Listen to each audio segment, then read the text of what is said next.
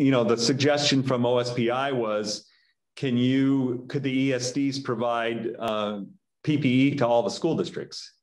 Now, we have a warehouse here at the ESD that could actually support that.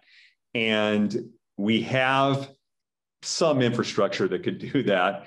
But, so I raised my hand and I said, yeah, we can give it a try. But truth is, how do you buy all this stuff for 414 school districts and private schools and then deliver it out? Well, crazy enough, we did it. We had bus drivers that at the beginning of the year weren't working, that we put to work. We formed our own office crew, or not office, but our warehouse crew, and put together over 10 million items worth of orders.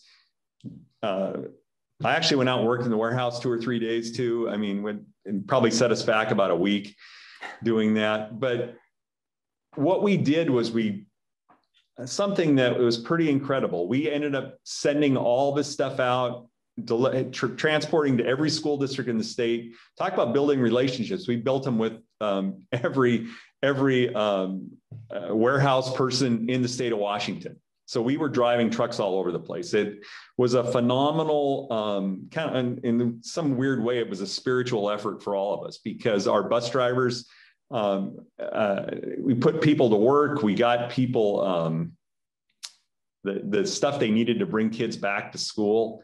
And we've continued that all the way through this year.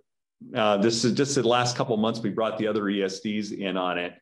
But a lot of satisfaction you get from doing things like that.